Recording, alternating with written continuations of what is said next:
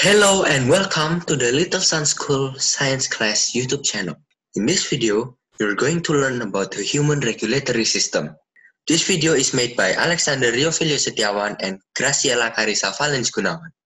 After watching this video guide, you must be able to understand the overall meaning and mechanism of the regulatory system, identify the organs involved and its function, differentiate the three types of neuron inside the human body, explain using your own words how human can sense things, able to know diseases that are related to the regulatory system.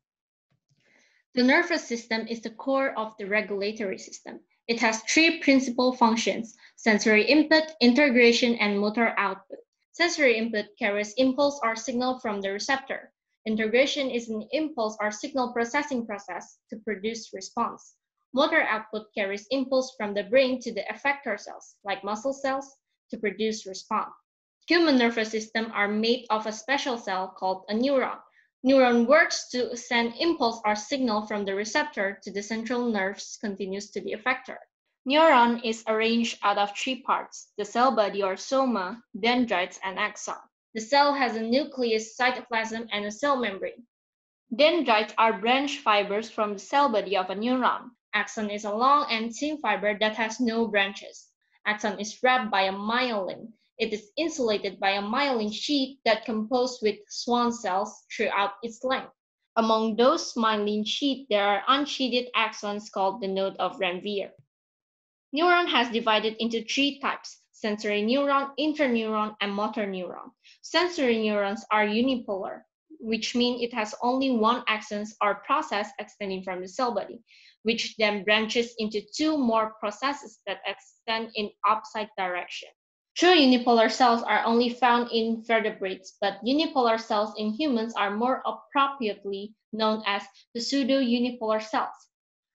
Sensory neurons carry impulse from receptor to the central nervous system. Interneurons are bipolar, which means it has two processes extending from the cell body, one axon and one dendrite. Interneurons interconnect the sensory neurons with the motor neurons. Motor neurons are multipolar, which means each cell contains a single axon and multiple dendrites. Motor neurons carry impulse from central nervous system to the effector. We will continue to discuss the three types of neuron in the next section. To transmit the impulse to the central nervous system and the effector, nerve cells will be interconnected through synapses. Conduction of impulses occurs in one direction only. Synapses may happen between two neurons, neurons and muscle cells, neuron and glands. Neuron that carries impulses to the synapses called as a presynaptic neuron, while neuron that carries impulses away from the synapse called as a postsynaptic neuron. Between two neurons, there is a synaptic cleft. Impulses are being transmitted through synaptic cleft by a neurotransmitter. These are examples of neurotransmitters. There are adrenaline, noradrenaline, dopamine, serotonin, gamma-aminobutyric acid, acetylcholine, and glutamate. Binding of neurotransmitters to the receptor will open the ion channels in the postsynaptic membrane. Ions will flow into the postsynaptic neurons, and it can trigger either short-term changes, such as changes in its membrane potential. Neurotransmitters that are attached to receptors will be broken down by enzymes or will be transported back to the presynaptic neuron. Ion channels will close when it releasing the neurotransmitters. There are two major regions in the nervous system: central nervous system or CNS and peripheral nervous system or PNS. Let's take a look at the CNS first. CNS consists of two major parts, the brain and the spinal cord. Both of them are protected by the meninges. Meninges is a three-layered membrane consisting of the pia mater, arachnoid, and dura mater. Between arachnoid mater and dura mater, there is a cavity containing cerebrospinal fluid. This fluid protects the brain and spinal cord from trauma. The brain controls all the body functions, which take an important role in the human nervous system. It is divided into three parts: forebrain, midbrain, and hindbrain. The brain is consists of gray matter and white matter. The gray matter is found abundant in the cerebrum, brainstem, and cerebellum, while white matter is found in deeper areas of the cerebrum and cerebellum. The spinal cord works to carry impulse to the brain. It also contains reflex arc, which make it can control reflexes. Similar to the brain, it also consists of gray matter and white matter. The gray matter forms a butterfly structure, while white matter is distributed around the central gray matter, the butterfly structure. Next, we will discuss the peripheral nervous system. PNS is divided into two, the afferent nervous system and afferent nervous system. Afferent nervous system carries impulse from the receptor to CNS, while afferent nervous system carries impulse from CNS to the effector. Afferent nervous system is divided into two, somatic and autonomic. Somatic carries impulse from CNS to skeletal muscles, while autonomic carries impulse from CNS to smooth muscles, cardiac muscle, and glands. Sympathetic nerves control aspects of the body related to the fight or flight response, while parasympathetic nerves brings back the body to homeostasis after the fight or flight response. After discussing the human nervous system, let's move to the next part, the endocrine system. The endocrine system transmitted information in the form of chemicals called hormones. Hormones are made from special glands called endocrine glands. There are 10 endocrine glands in the human body. Each gland produces hormones, and each hormone has a different job. Hypothalamus produces hormones that control the work of the pituitary gland. It produces releasing hormones to stimulate the pituitary gland to secrete certain hormone. In pituitary gland, we have anterior and posterior pituitary gland. The anterior pituitary gland produces GH for the body metabolism, FSH for stimulating egg and sperm production, LH for stimulating the testes to secrete testosterone, TSH for stimulating the thyroid gland to secrete thyroxine, ADH for stimulating the adrenal gland to secrete steroid hormones, MSH for stimulating melanin production, and endorphin to reduce pain. While in the posterior pituitary gland, it produces oxytocin for stimulating uterine production and milk secretion, and ADH to balance the amount of water in the blood. Pineal gland produces melatonin for maintaining circadian rhythms or sleep-wake cycles. Thyroid gland produces thyroxine for metabolism and calcitonin for regulating the blood calcium levels. Parathyroid gland produces parathyroid hormones for regulating the blood calcium levels. Thymus gland produces thymosin that takes a role in immune function. Pancreas produces two hormones, insulin and glucagon. Both of them works to regulate the blood sugar levels. In adrenal gland, we have adrenal medulla and adrenal cortex. Adrenal medulla produces adrenaline to increase heart rate and blood pressure. It also produces norepinephrine to break down fat and increase blood sugar levels, providing more energy to the body.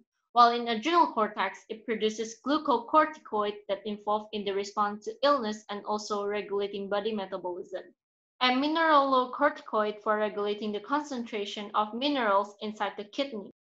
Testes produce testosterone, which helps the production of sperm, and it causes the development of male secondary sexual characteristics. Ovary produces estrogen, which helps to stimulate the growth of the uterus, and it causes the development of female secondary sexual characteristics. It also produces progesterone that regulates the menstrual cycle and gets the uterus ready for pregnancy. Sensory neuron is a central nervous system neurons that can change or convert stimulus into action or graded potential.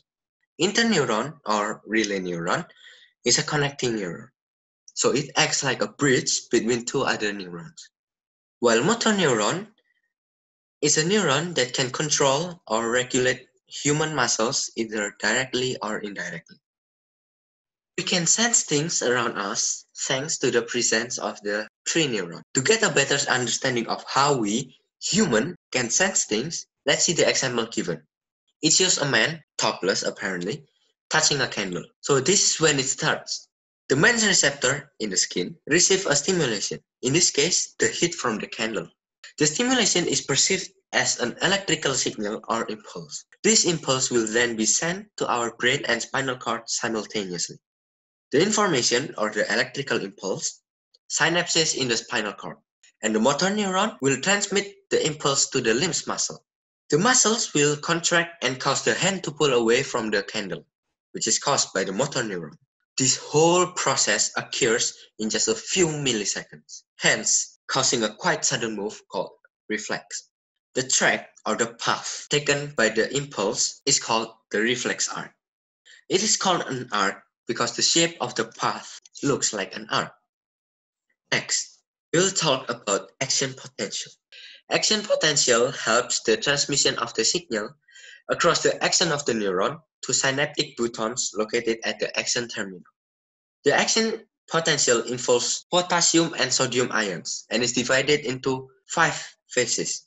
They are the rising phase, the peak phase, the falling phase, the undershoot, and the refractory period.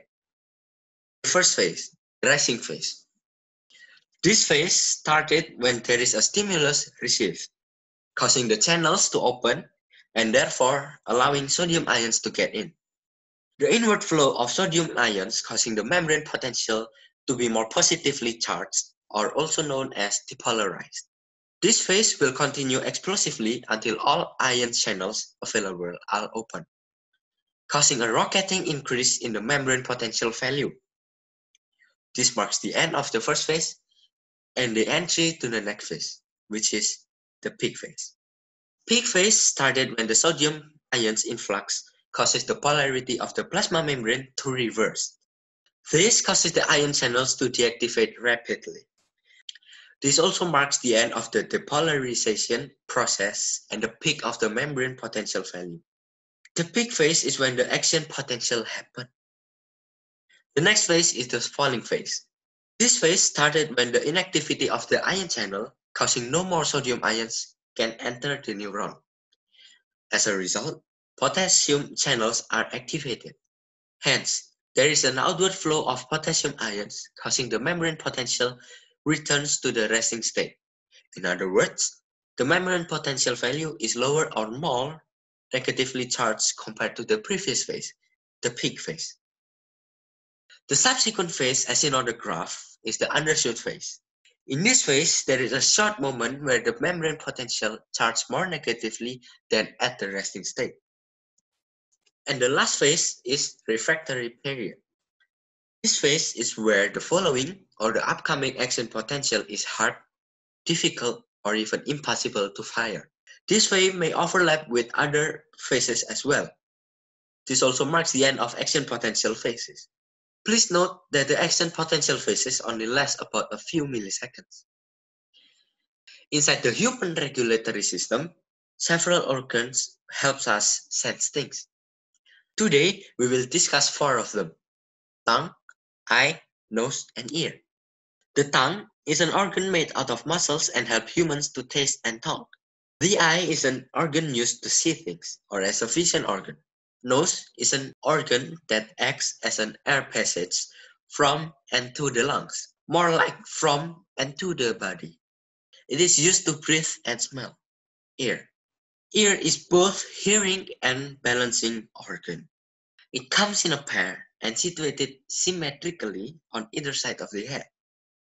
The tongue is covered by a layer of papillae, containing hundreds of taste buds. The papillae are used to increase the tongue's surface area so humans can taste better. The tongue is consisted of 8 muscles and is divided equally, 4 extrinsic and 4 intrinsic muscles.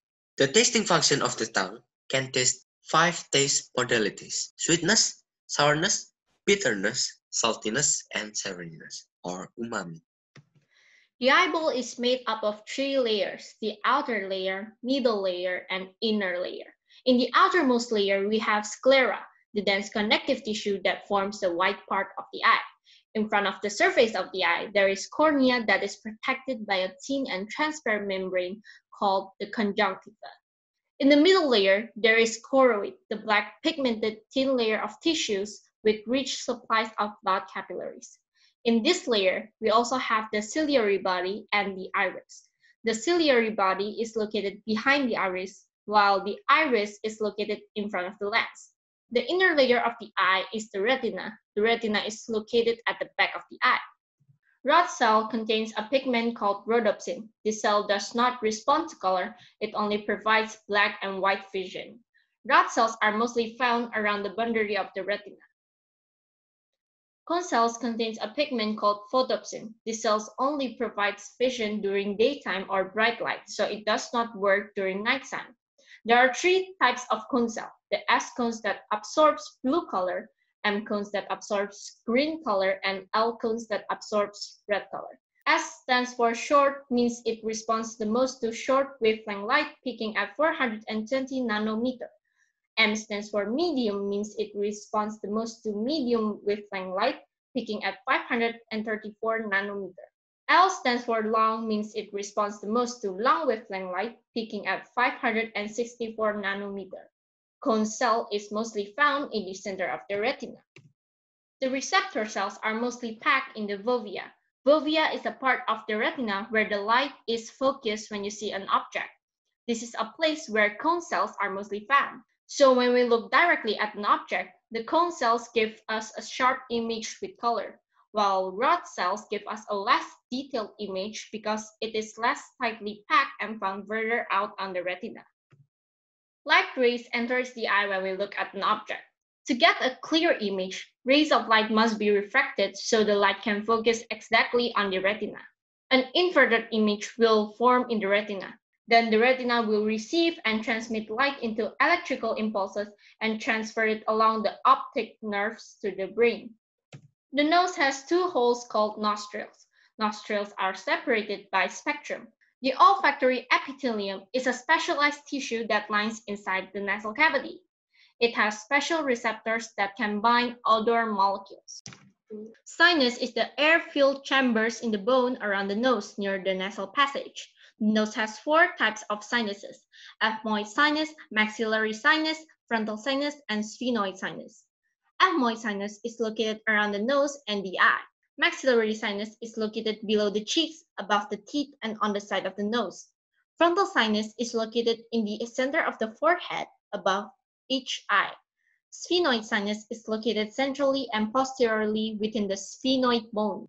When other molecules enter the nasal cavity and dissolve in the mucus, it will stimulate the receptor protein cells in the olfactory epithelium.